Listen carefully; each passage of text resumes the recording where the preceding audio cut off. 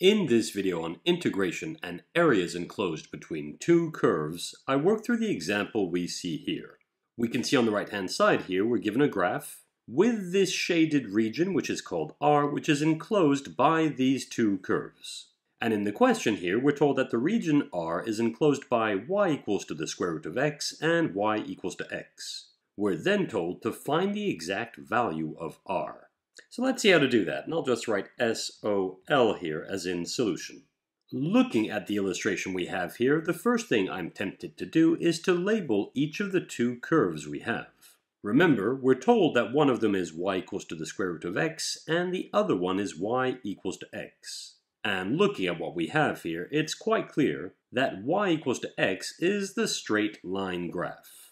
And so I'll label that here, that's y equals to x. And the other curve is therefore y equals to the square root of x. Okay, now if I had to break the solution to this problem into steps, then I'd say something like this. The first thing we have to do, or the first step, is to find the x-coordinates of the points of intersection of the two curves we have.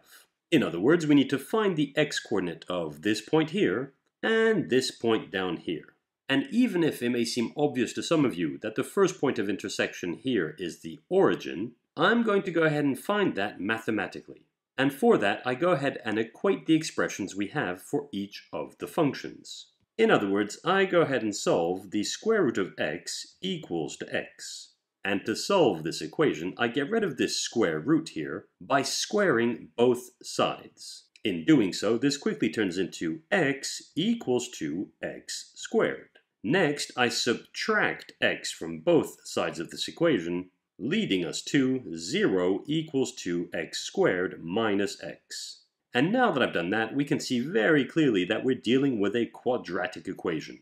And we can solve this by factoring. Indeed, we can place x as a factor on the right-hand side to say that this equals to x times x minus 1. Now, since x times x minus 1 equals to 0, that means that either the factor x equals to 0, so x equals to 0 is one solution, or the factor x minus 1 equals to 0. And if x minus 1 equals to 0, that would mean that x equals to 1. And those are the two x-coordinates of the points of intersection we needed to find. In other words, that's step 1 done. And I could even add those x-coordinates to my diagram here. The points of intersection of these two curves have x-coordinates 0 and 1. Okay, now that that's done, I move on to the second thing we need to do, step 2. And this step is quite short, but it's nevertheless important. And put simply, what this step involves is writing the correct integral we're going to have to evaluate. And for that, we need to make a note of which of the two curves is above the other between these two values of x. And looking at the diagram we have here, and in particular the enclosed region, we can see that the curve that's on top here is this curve I'm drawing over right now. And that's the curve y equals to the square root of x. And I'll even make another note of that, that's y equals to the square root of x. And here's why that's important. We can now state that R, the enclosed area, or enclosed region, is equal to the definite integral from 0 to 1, and those are the two x-coordinates we just found, of the square root of x minus x. And what's important in the expression we have here is that the curve that's at the top of the enclosed area, so y equals to the square root of x in this case, is the one whose expression appears first here. The curve that's at the bottom of the enclosed region, on the other hand, is the one whose expression is being subtracted in this integral. Okay, now that that's out of the way, we move on to the third and final step, in which we actually evaluate this integral. Now for that, I'll go ahead and say that r is equal to the integral from 0 to 1 of x raised to the power of 1 over 2, or 1/2, minus x. Next, I integrate each of these terms using the power rule for integration, and I can state that this equals to 1 over 1 plus 1/2 times x raised to the power of 1/2 plus 1 minus 1/2 of x squared. and we have the lower limit 0 and the upper limit 1. I carry on, and on this denominator here, as well as on the power of this first x, we have 1 plus 1/2, or 1/2 plus 1. And 1 plus a half is 1/2, which as a fraction is 3 over 2. So this equals to 1 over 3 over 2 times x raised to the power of 3 over 2 minus 1/2 of x squared, with our lower limit 0 and our upper limit 1.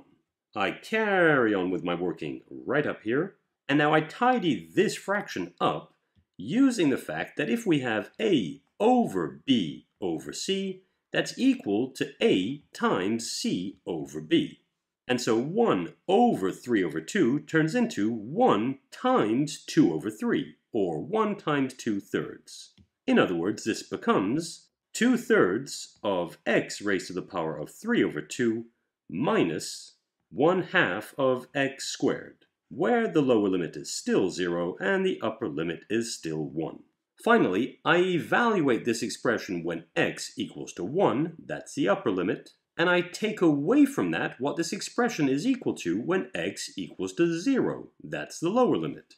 And so when x equals to 1, we'll have 2/3 times 1 raised to the power of 3 over 2 minus 1/2 times 1 to the power of 2 minus 2/3 of 0 raised to the power of 3 over 2 minus 1/2 of 0 squared.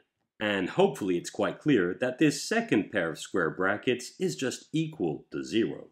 And so this becomes 2/3 times 1 to the power of 3 over 2 minus 1/2 times 1 squared.